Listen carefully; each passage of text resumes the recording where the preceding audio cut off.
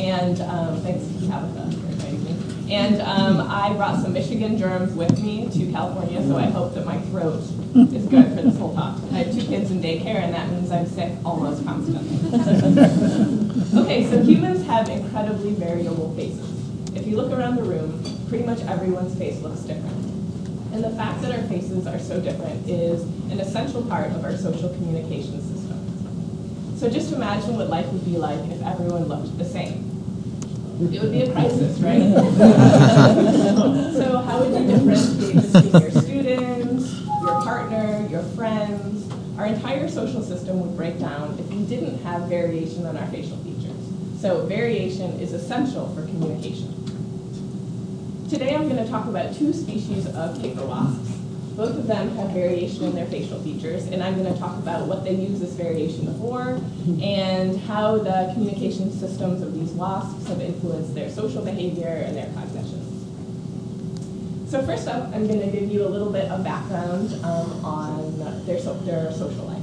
So this is a nest of Polistes diminulis paper wasps. You'll notice that there are 3 wasps on the nest.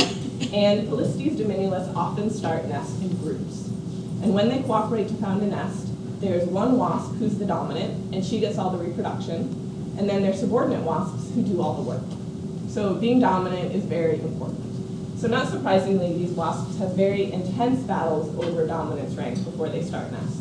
So they come out of diapause in Michigan, usually around mid-April, and they spend about 2 weeks flying around, fighting with lots of other wasps before they settle down to start a nest. These battles can be really intense. I've seen wasps actually sting each other to death. So competition is incredibly important in their life. So as I said before, there's variation in their facial patterns. And when you look at this picture, you can see there's a lot of variation in the number, size, and shape of black spots in the middle of their face in the clipius. So why?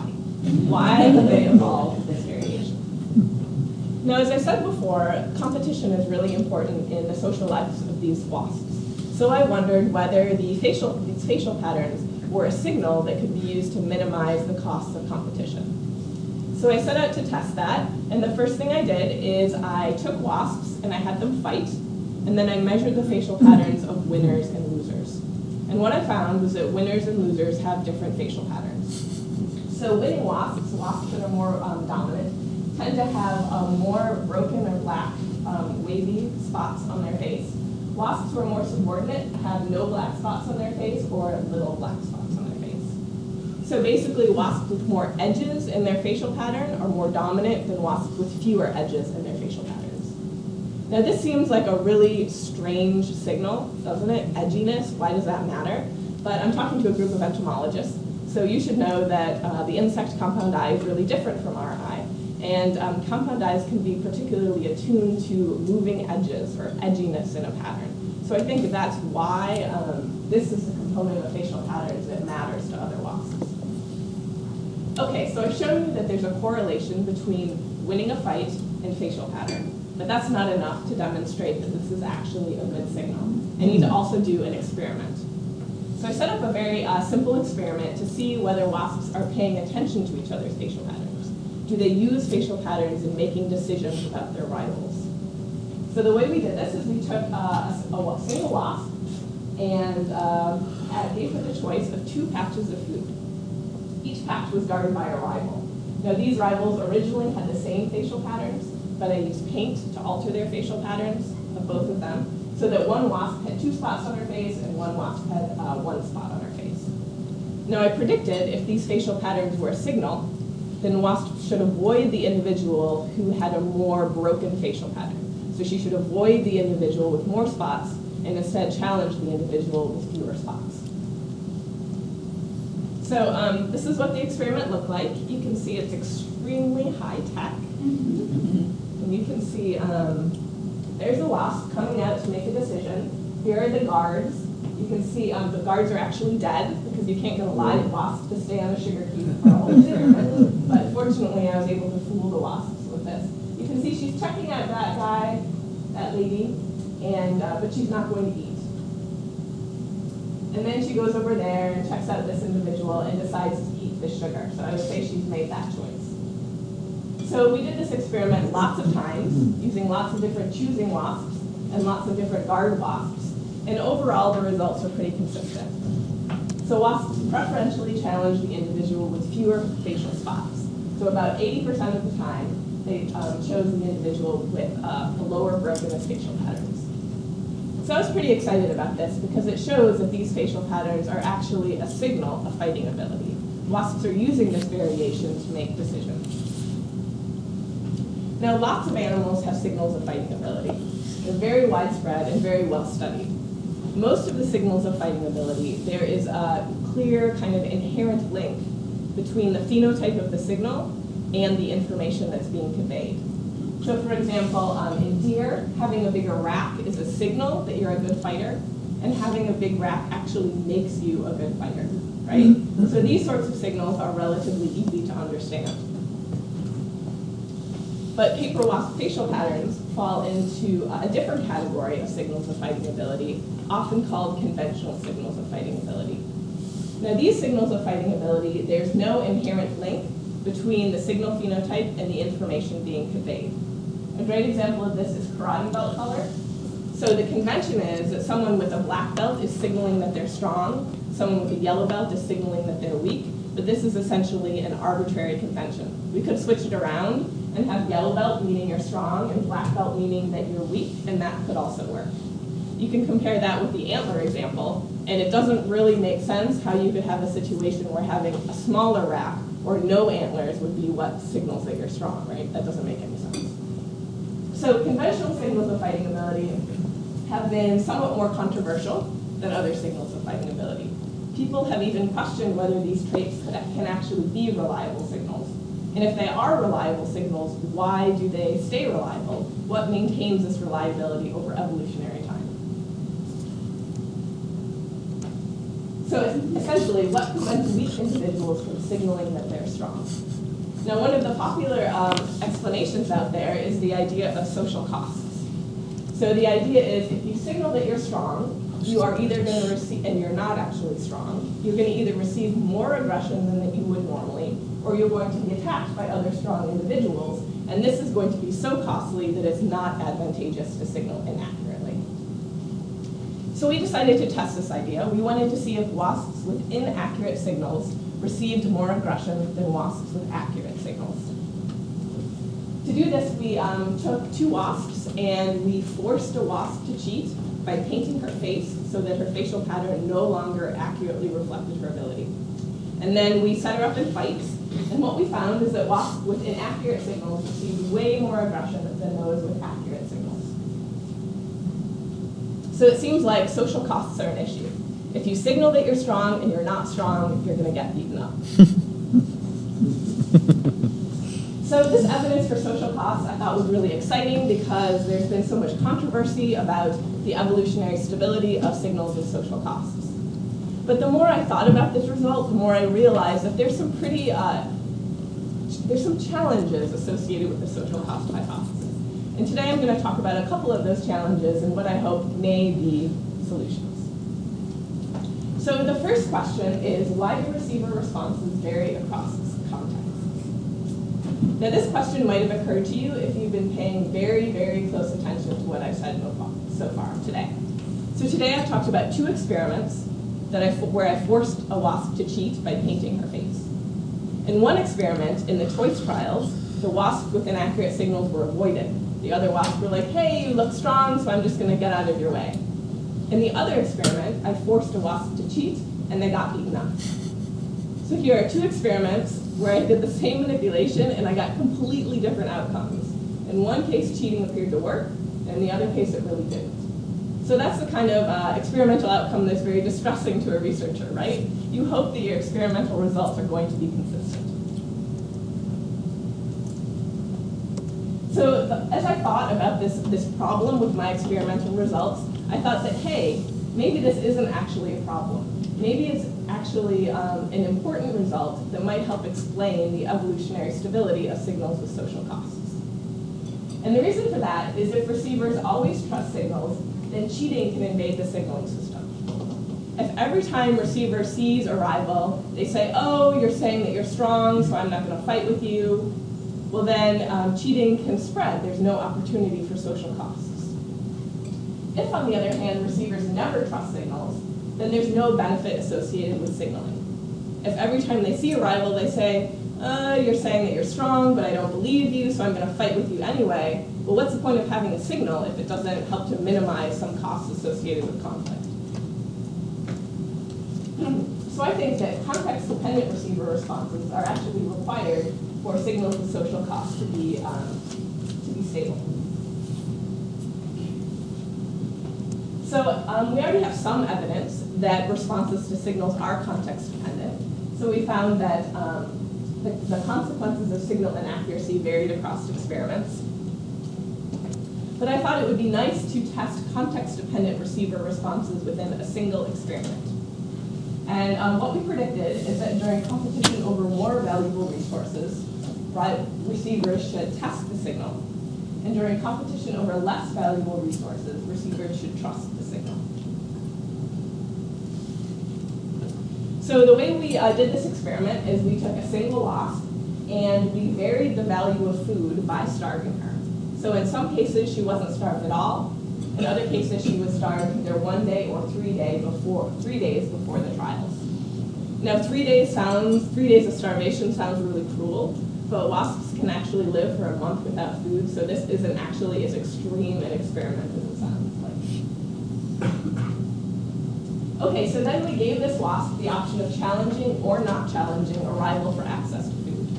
So in some experiments, the rival had no spots on their face, so that the rival was signaling that she was weak. In other cases, the rival had 2 spots on their face, so the rival was signaling that she was strong. And I should say that all of the rivals originally had a similar facial pattern and they were altered with paint. That's just additional confirmation that it's the facial pattern that's causing the differences in the behavior and not some other correlated trait. All right, so what do the results look like? You can see what wasps who weren't starved at all really paid attention to the signal. So they challenged the individual with fewer facial spots a lot more than the individual with more facial spots. But you can see after 3 days of starvation, there was essentially no difference in receiver responses to the signals. So this tells you that wasps were ignoring the signal when the value of the food was sufficiently high.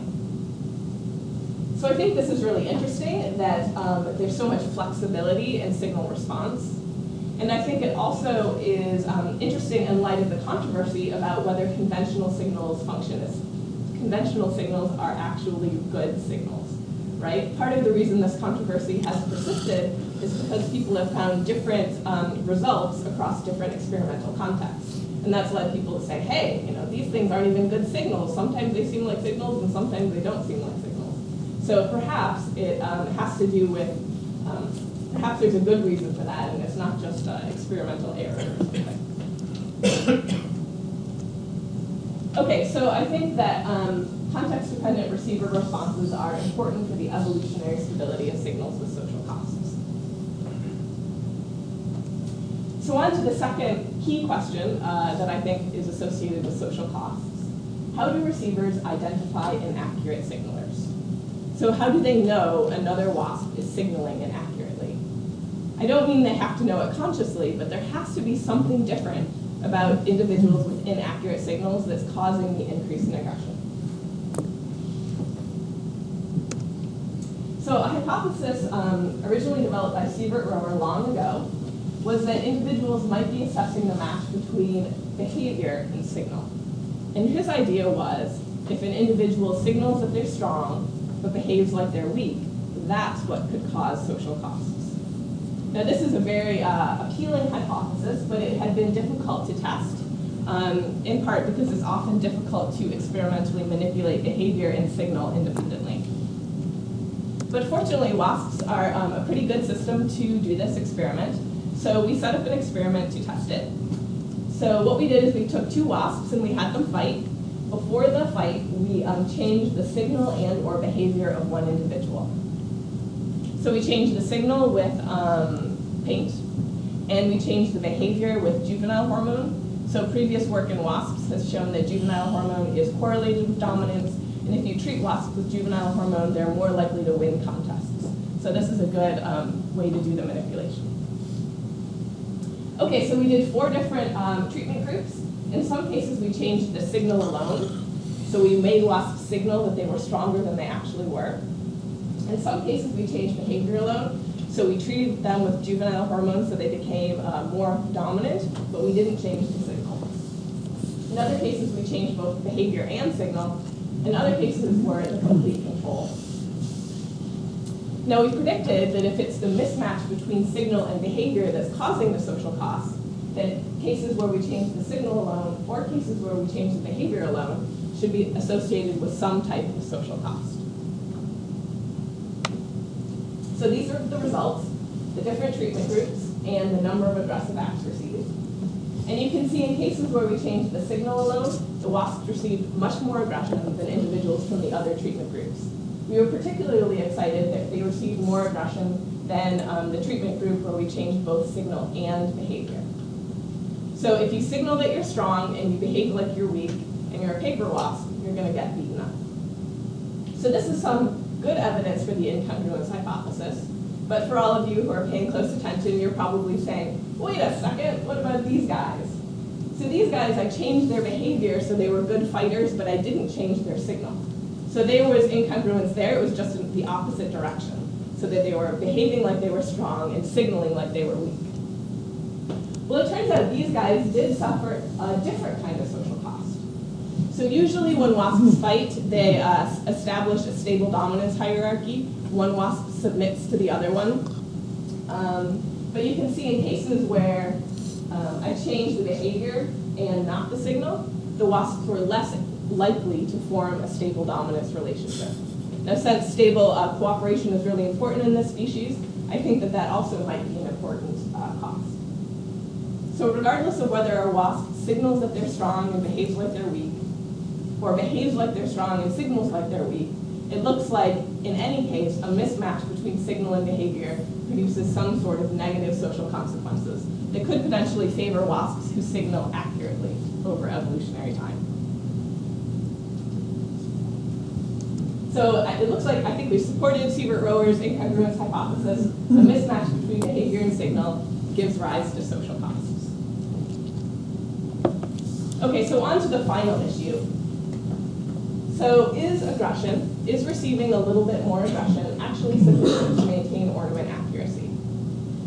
So I think this question kind of gets at a bigger issue in behavioral ecology. So sometimes we find evidence of some cost and we say, hey, there's the cost that keeps something honest. Hey, there's the cost that keeps things stable. Without actually going further and thinking in more detail about how much cost is actually sufficient to maintain signal accuracy or to maintain stability of various things. But I think this question is maybe a bigger question for the research on social cost. And that is because people have had trouble coming up with good models wherein aggression really maintains ornament accuracy over evolutionary time. So theoretical models out there aren't so great. Although there are a number of interesting ones, a lot of them have components of them that might not be that realistic, as is often the case. Okay, so as I was thinking about this problem, I thought that, hey, maybe part of the issue is that people are just looking at aggression, and they're stopping after thinking about aggression. But we all know that social behavior has important physiological consequences. So thanks to a lot of prolific work on the challenge hypothesis, we know that aggressive behavior influences hormone titers in particular. So the specifics vary a lot from species to species and from context to context, but there are some pretty general rules. So androgens often increase during periods of competition, they decrease when individuals receive aggression, they increase in contest winners, and they decrease in contest losers. They can also be influenced by sexual behavior. So although the specifics vary, it's very clear that social behavior, especially aggressive behavior, has a huge effect on hormones, particularly androgens.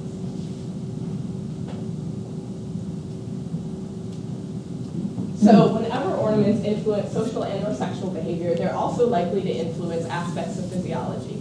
So instead of stopping and just saying, looking at social costs, I think we need to go a step further and think about the physiological consequences of these social costs. So the general social cost model is that ornaments influence behavior, And this behavior has some negative effect on condition that favors signal accuracy over evolutionary time. So I guess I'm proposing that we think about more integrative costs. So instead of just looking at the behavioral effects on condition, we think about how behavior influences hormones, and then how hormones also and behavior both interact to influence condition. Now, these relationships are obviously very complex, but I think the basic message is very simple, and that is thinking about the cascade of physiological effects that social behavior is likely to have. Now, I think it's important to note that there are a lot of really fantastic physiological cost models out there that think about how aspects of physiology might maintain ornament accuracy. So the immunocompetence handicap hypothesis is one of the best known of these models, and there's been a lot of lovely research on it. And these models kind of come from two different perspectives. Sometimes people say that hormones have like a required link to ornamentation, and hormones also have kind of costly effects on condition, and so therefore only the best individuals can afford to have elaborate ornaments. In other cases, people say, hey, an individual only has a limited amount of resources, and they can only invest a certain amount in producing a costly ornament because they also have to invest in having, for example, a high testosterone titer. So these physiological cost models usually don't think about the interaction with behavior. So I'm proposing that we think in a more integrative way. Okay, so obviously we need a lot more empirical research to know whether this makes any sense, but I think the very basis of this model is quite simple. It just has three simple requirements. First, signals have to influence agonistic behavior, aggressive behavior. Secondly, the aggressive behavior has to influence aspects of physiology like hormone titers. And third, physiology and or behavior have to influence fitness. So I'm going to talk about these three requirements in paper wasps yet. We'll see whether or not it fits. So the first requirement, I hope I've already convinced you that signals in paper wasps influence agonistic behavior. So wasps with inaccurate signals receive more aggression than those with accurate signals. So now I'm going to focus on two. Does this increase in aggression have any influence on physiology? Does it influence the hormone titers of wasps? Now you might be wondering why I focused on androgens earlier. We all know that insects don't have androgens, and I'm studying an insect. But they do have this other hormone, which I mentioned earlier, juvenile hormone, and it has surprising functional similarities with testosterone. So the structure of these two hormones is quite different. The hormones work in different physiological backgrounds, but they have one key similarity, and that is that both of them mediate the fecundity versus lifespan trade-off. So in many species, testosterone and juvenile hormone increase fertility and dominance, and in many species, these hormones also decrease survival and immune function. So I think you can think about these two hormones as having surprising functional similarities. And I'm going to talk about how behavior influences juvenile hormone in paper wasps. So we wanted to know whether the JH titers of foundresses rapidly change in response to aggressive interactions. So we tested this by taking 3 foundresses, and we put them in an arena and let them fight for 3 hours. And then we had a control individual, which is this one sad, solitary wasp, all alone. At the end of the fight, we bled them and measured their juvenile hormones. And this is an example of what the most exciting contest you could ever hope to see in a paper wasp looks like. This is in a different species, but you can see these guys are rolling around and trying to sting each other. It's usually much less exciting. They just kind of like dart at each other and stuff. So at the end of these 3-hour trials, we bled them. And what we found is that the behavioral interactions did have a big effect on juvenile hormone titer. So you can see solitary individuals have kind of intermediate juvenile hormone titer. Individuals who won the contest in the groups of 3 had significantly upregulated juvenile hormone titer. And the individuals who lost the dominance contest had significantly downregulated JH titer. So this tells you that JH is quite responsive to social interactions on a surprisingly short time scale. So we also found that receiving aggression actually decreases JH. So this shows you juvenile hormone titer and the number of aggressive acts that an individual received, you can see that when wasps received more aggression, they had lower juvenile hormone titer at the end of the fight than wasps who had received less aggression. So as I showed you before, wasps with inaccurate signals receive more aggression, and receiving more aggression is associated with reduced JH. So I think this suggests that social costs are likely to have physiological consequences. Now, of course, the experiment that I need to do, which is in process but not done yet, is experimentally manipulating the wasp facial patterns so that they have inaccurate signals, and then directly testing the physiological consequences of that manipulation. And I think that'll be really exciting to find out the answer. So is this JH downregulation costly? Is there anything bad about having your JH titer reduced? And obviously this is a case where a lot more experimentation is required to have a really definitive answer, but it's certainly plausible that it could be costly. And the reason I think that is because wasps have a fairly brief window during which competition is incredibly important. And competition during this brief window sets the stage for their lifetime reproductive success. So when wasps come out of hibernation and they fight for a week or two, the winners of those fights are the ones who are going to be dominant and get the most reproduction. So winning a fight then is essential. I think this is parallel to many other systems where, for example, there might be a relatively brief window during which mating happens, or a relatively brief window during which territories are acquired. So I think it's commonly the case where being competitive during a certain time period is essential, and so it could be costly if you were less competitive due to some sort of physiological cost. Okay, to summarize this section, Polistes diminulis have a conventional signal of fighting ability. Response to the signal is context dependent. Wasps with inaccurate signals suffer social costs because of the mismatch between signal and behavior. Social costs likely have physiological consequences, and I'm really excited about future work examining the feedbacks between ornaments, physiology, behavior, and fitness. And I think this will be exciting in a range of different systems. So I'm hoping that more tests are done. Okay, so now I'm going to turn to the second species that I'm going to talk about more briefly. This is Polistes fuscatus. It's the native paper wasp in much of the northern U.S. And Polistes fuscatus also have variation in facial patterns. But the variation is for an entirely different function. So Polistes fuscatus learn each other's facial markings and use them to recognize each other as individuals. Basically, when they fight, they learn each other's faces. They say, oh, you're Sally. And the next time they meet Sally, they don't fight with Sally anymore because they remembered her from their previous interaction. So this system is entirely different. It requires a lot of learning and memory to function effectively. So you actually have to memorize the facial patterns of individuals you interact with and recall them during subsequent interactions.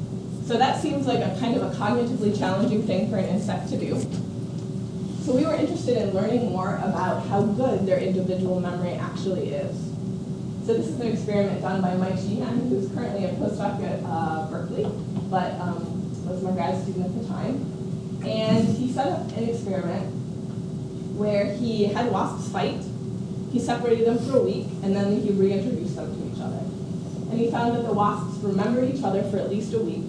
And these memories persisted despite the fact that during the intervening week, they were living in a complex social environment. So they were living in a group with 7 to 10 other individuals. So this is quite a good memory for an insect to have this kind of persistence in the face of a lot of other wasps that you were interacting with, and persisting over a week. So people were excited that the wasp could remember this for so long, but I think the reason is mostly because people sometimes don't look at insects and think about how great their memories are, but actually they're incredibly smart, right? So I'm not actually that surprised about this result. How long do they live? They live for a year. So a lot of that is hibernating, but their active life is maybe five months where they're really doing interesting social things. Okay, so, but because they have a pretty good individual memory, it set up a situation where we could test this question about whether cognitive abilities evolve in a specialized or a generalized manner. So a lot of the things that animals do are mediated by very generalized processes that are phylogenetically widespread, and they're used for many, many different kinds of tasks that animals do. Now this makes sense because animals do so many different things, and you couldn't be specialized for each different thing that you do, right? That would be incredibly inefficient. But there are some examples of specialization that have attracted a lot of attention. And one of the best known examples of specialization is face specialization. So primates with individual face recognition are specialized for face learning. What that means is that we learn faces better than we learn other visual information. So this might be intuitive to you. You might not have ever thought about it before, but it's true. You go into a classroom and you can remember all 25 individuals in that classroom at the end of the class without trying very hard. But if you had tried to memorize 25 different distinct, complex images during that same time period, it would have been much more difficult for you. So humans, we actually have a special part of the brain, the fusiform face area, that's just for face learning. And we are quite specialized. So I'm going to show you a face, and I want you to try to remember it.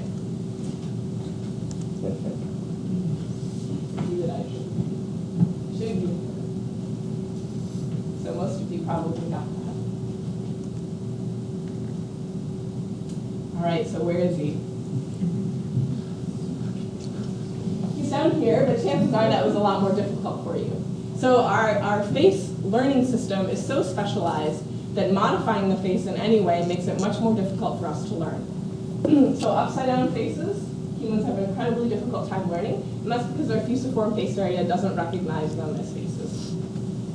So that just shows you how incredibly specialized we are. So Polistes fuscatus are the only non-vertebrate with individual face recognition. So we thought it would be interesting to test whether they're also specialized for face learning. Now we predicted if they are specialized for face learning, that individuals will learn faces better than other visual stimuli. And we were particularly interested in whether they learn faces better than patterns. So we trained wasps to discriminate pairs of faces. We also trained them to discriminate simple black and white patterns. We chose those patterns because people had previously used them in honeybees, and they're thought to be very easy for honeybees to learn. And then we also trained them to discriminate caterpillar images. We chose caterpillar images because Polistes are predators of caterpillars. And then we also trained them to discriminate manipulated faces. So we took a normal face and we jumbled it up. And then we took a normal face and we digitally removed the antenna. So we chose to remove the antenna because we know that during social interactions, the placement of the antenna is really important. So we thought that white wasps might be particularly attuned to antenna in face assessment. So we trained wasps using a negative reinforcement T-maze. The way it worked is that one image was associated with a safety zone, and then the other image was associated with an electric shock. And we randomly swapped the position of the safety zone so that wasps were actually learning the image and not just to go right or left. So this work was part of Mike Sheehan's dissertation, and this is one of the many undergrads, Jackie Wright, who helped out with the training. So here are the results, showing you the percent of correct choices for the different images. You can see that wasps learn faces better than they learn patterns or caterpillars. And I was kind of surprised by this because these simple black and white patterns are so visually apparent and obvious, especially when compared to the relatively subtle variation in facial patterns. So they also learn faces better than they learned manipulated faces. So even something as simple as removing the antenna from the picture dramatically reduced learning. So I think this is important because these manipulated faces are really the best test of specialization. If you, because these manipulated images are composed of the same colors and patterns, but just the manipulation has changed the way the wasp's brain perceives these images so that it's treated as a pattern instead of a face, and you can see that it greatly reduces their ability to learn. Okay, so this was great evidence for face specialization. And it was we were interested in the fact that this face specialization had evolved independently in paper wasps. And I think maybe one of the reasons that this face specialization evolved is its specialization could potentially be a really good way of dealing with learning something that has a restricted amount of variation. Like a face is really predictable, so it's much much easier to evolve specialization for something that's so predictable. So maybe that's the reason that face specialization seems to be one of the more common forms of cognitive specialization. Now, one of the nice things about studying a paper wasp is you have a lot of closely related species that differ in their social behavior. And we have this species here, Polistes metricus, that lacks individual face recognition. Now, if you look at these pictures, you can see they all look completely identical. So these wasps do not naturally have facial pattern variation. And we've done experiments to show that they also lack individual recognition. So we think the reason that they don't have individual recognition is the nests are always started by one queen, and you don't need individual recognition when you're nesting alone, right? So we predicted that if the requirements of individual recognition have selected for specialized face learning, then species that lack individual recognition will also lack specialization for face learning. So Polistes metricus will lack face specialization. So we trained Polistes metricus to discriminate faces, patterns, and caterpillars, and you can see they were really bad at face learning. Now this is kind of exciting. It suggests that they lack face specialization, but as I just showed you, they naturally lack variation in their facial patterns. So we actually created some variation in their facial patterns using Photoshop, because otherwise how in the world could they ever learn, right? They would be discriminating between two things that were identical. And it's possible that the way we created the variation was unnatural or bad, and that's why these guys were so bad at learning faces. So we decided to do a cross-species comparison. So the black bars show learning of Polistes fustatus. This is Polistes fustatus learning. And you can see that Polistes fustatus learn their own faces really well, but they actually also learn the faces of Polistes metricus better than Polistes metricus learn those same faces. So this tells you that it is that Polistes fustatus are just exceptional face learners, and Polistes metricus are poor face learners. It's not something about the stimuli that was causing the difference. So it looks like specialization is a pretty evolutionarily labile trait that is favored by the requirements of their social life. So it is also important to say that there's no difference in general learning ability. So Polistes metricus and fustatus were equally able to learn the patterns in caterpillars. So it's not just that Polistes fustatus are smart and metricus are dumb, it's that Polistes fustatus are smart in this very one special thing, learning faces. So the challenge of individual recognition has shaped cognitive evolution in paper wasps largely via cognitive specialization. And we're interested in learning more about what's going on in the brains of these wasps that allows the specialization to occur. So briefly, I'm going to talk about the fact that there's also some geographic variation in Polistes fustatus facial patterns, because Allison and Jan, who is a master's student with me, is currently a PhD student here. And she's from Pennsylvania. And like any good grad student, when she went home for holidays in Pennsylvania, she collected some wasps. I mean, what else are you going to do when you're on vacation? And she brought these wasps back, and this is what they look like. So here are a bunch of Polistes fustatus from Pennsylvania, and you can see there's not very much variation in their facial patterns compared to the Polistes fustatus from Michigan.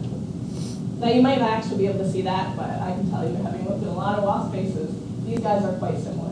And we actually quantified the variation, and we found that the Polistes fustatus from Pennsylvania do actually have a lot less facial pattern variation than the species, than the population in Michigan. And when we trained these wasps, what we found is that the Polistes fustatus from Pennsylvania were really dumb. So they were equally able to learn patterns, but they did much more poorly at faces. So it seems like there might be some interesting geographic variation in the presence of individual recognition and face specialization within the species. Now, of course, you might be asking yourself, is this really Polistes fustatus? Maybe it's a cryptic species, and that's entirely true. It could be a cryptic species. So we have to do more genetics to figure out how divergent the populations actually are. Nevertheless, it suggests that it is a really evolutionarily labile trait. specialization is a quite labile trait. Okay. So today I've talked about two species of paper wasps that have facial patterns that are involved in social signaling. So Polistes fuscatus, which has visual recognition, Polistes diminulis, which have quality signals.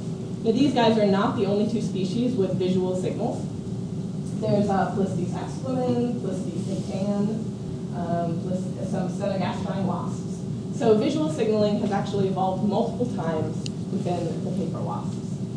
Now, one of the reasons that visual signaling, it was originally surprising to find visual signaling in paper wasps, is that people often think that insects rely more strongly on chemical communication, right? Chemical communication is incredibly important in insects. And sometimes it's thought that the compound eye is not particularly good at discriminating fine differences in visual patterns. So we were interested in testing whether there's been any coevolution of visual signaling in eye morphology. So has the need for assessing visual signals actually influenced eye evolution in the paper wasps? So often, there's been a lot of really nice research looking at the relationship between sensory systems and signal form. And a lot of this research, it kind of goes in one direction. So people say, hey, the environment influences the sensory system of the species, and the sensory system also influences the types of signals that that species has. So one of the most nicest examples is in the cichlid fish. So people know that based on the turbidity of the water or the depth at which a species lives, that influences the visual acuity, or what the visual system is like in a species. And the visual system then influences the kind of sexual signaling that a species has. There's been less research going in the opposite direction. So looking within a single species and saying, hey, does the signal form that a species has influence the sensory system of that species? A lot of research has gone in this direction, looking at predators or parasites. So there's a lot of eavesdropping going on that influences sensory system evolution. But within a single species, I was really surprised to find there are really no examples of signal form influencing sensory systems. Okay, so Judy Jin, who is a really fantastic undergraduate who's currently a PhD student at Berkeley, did these lovely eye maps where she looked at the size of the ommatidia in the acute zone of a bunch of different paper wasps. And she measured the maximum facet diameter in 19 different Polistes and tested whether the acuity has co-evolved with visual signaling. So we did this in a phylogenetic context. You can see species here with blue next to them are those with visual signals. Species with red next to them are those without visual signals. And then we used a generalized least square model to look at the relationship between the facial patterns and maximum facet diameter. And what you can see, not surprisingly, is that there's a strong relationship between body size and facet diameter. So bigger wasps have bigger facets. That's not surprising. But interestingly, there's also an effect of visual signaling on eye evolution. So especially in the smaller species with visual signaling have larger ommatidia than species without visual signaling. So it does look like, in some cases at least, signal form can influence sensory system evolution within a single species. All right, so thanks to some grad students who contributed to this project, Amanda Izzo, Mike Sheehan, Catherine Crawford, Allison Mujayan, and then some collaborators, especially Zachary Wang, who is the JH measurement guru who I would be lost without, and then many undergraduates who have helped over the years. And thank you all for your attention.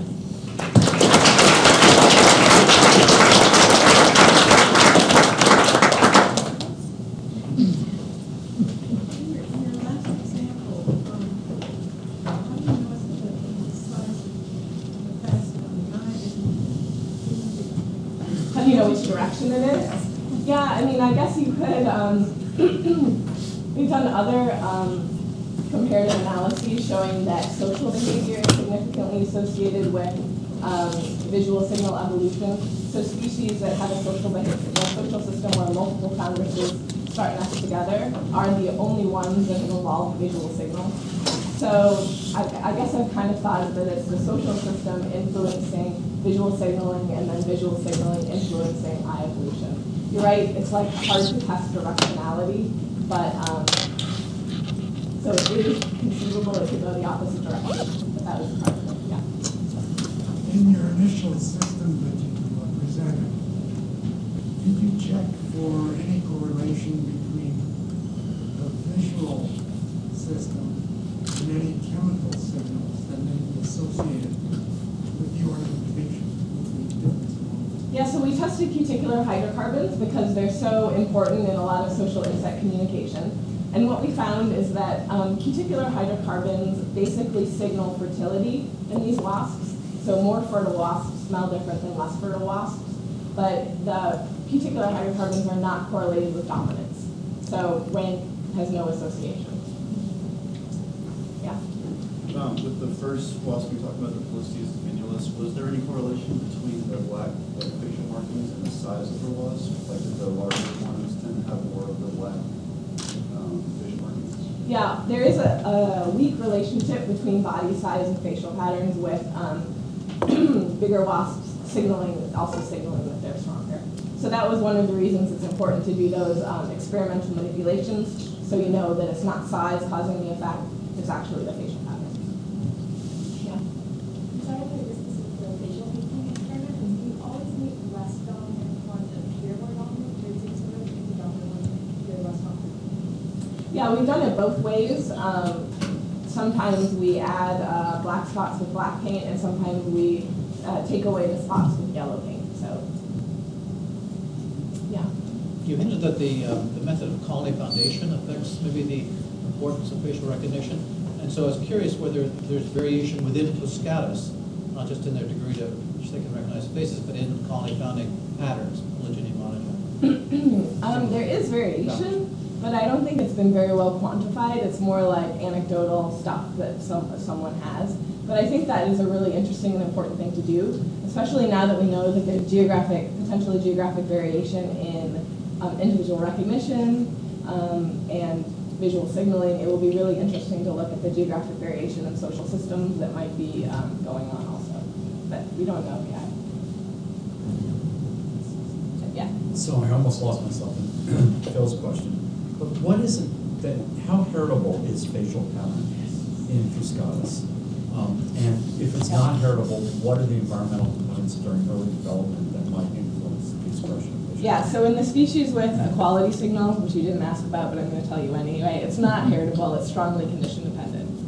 But in the species with individual recognition, Fuscatus, it is strongly heritable. It's not influenced by diet. It doesn't vary across castes, so workers and giants look and foundresses look all the same. So it's just heritable. So what are the determinants of condition and how reversible is it? I mean, presumably they go through a terminal molt into adulthood, and that's it, right? Their facial pattern. Yes, their facial patterns are fixed throughout all their adult life.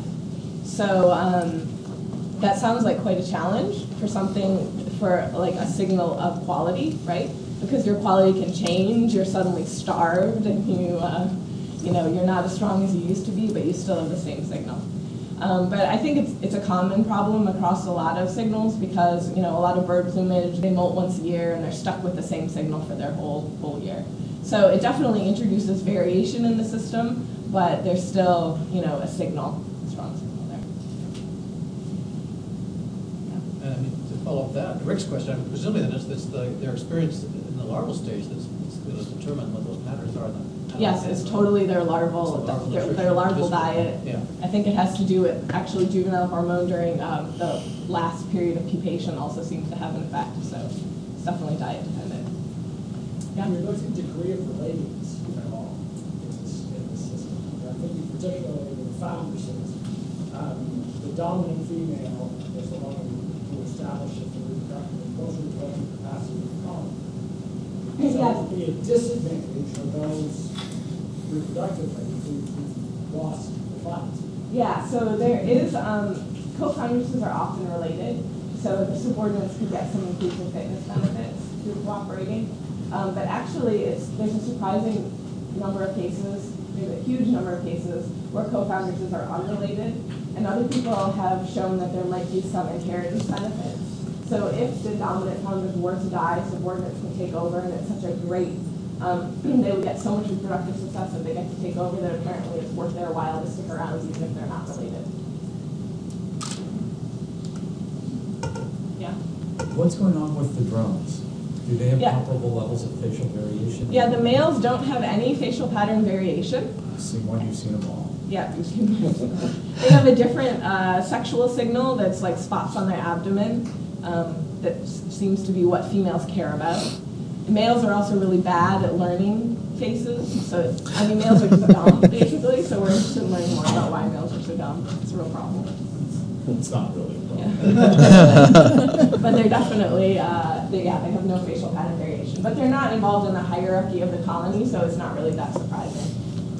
If you're looking for a subspecies name for that Pennsylvania fuscatus, you could call it subspecies sanctorum.